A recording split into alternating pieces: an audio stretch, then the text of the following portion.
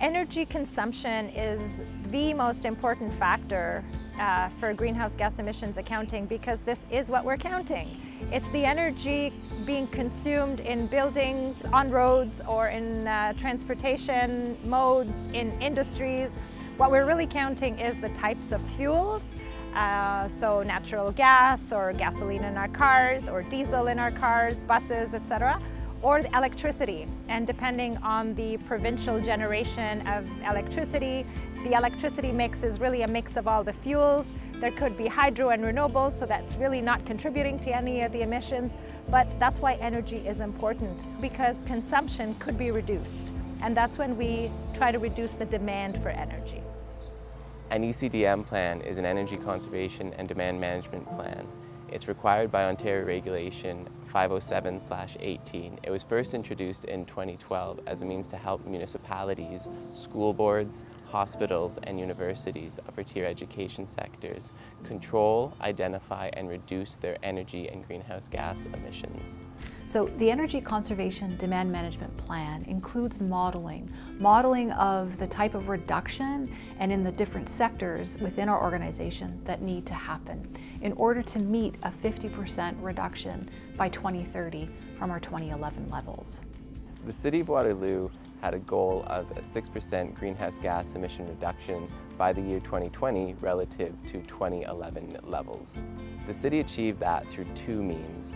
One was through energy efficient projects that the city implemented at its facilities and buildings, such as LED lighting and more efficient mechanical and electrical equipment that provides heating, cooling, and ventilation.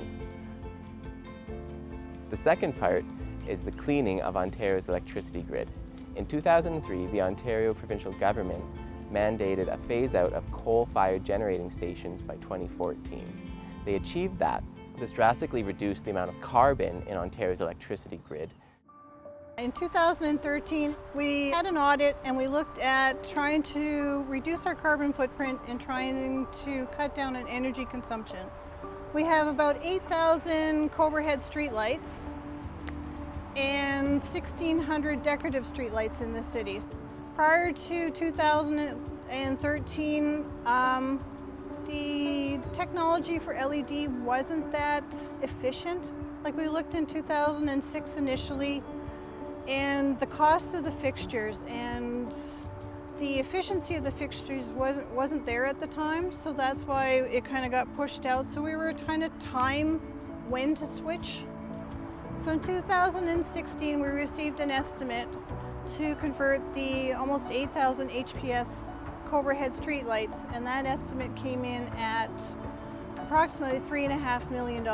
At the end of June in 2018, when the conversion was finished, the actual cost came in at $2.3 million.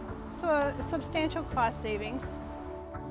The City of Waterloo cannot control the carbon content of the Ontario electricity grid, so it is up to the City of Waterloo to implement more energy efficiency projects and come up with strategies to make our greenhouse gas emissions as largely independent of the Ontario grid as possible to mitigate any future increase in carbon content of the Ontario electricity grid. Moving forward, the City of Waterloo will continue to build new buildings and retrofit existing buildings to the highest energy efficiency standards possible. This will greatly reduce greenhouse gas emissions, utility costs, and energy consumption.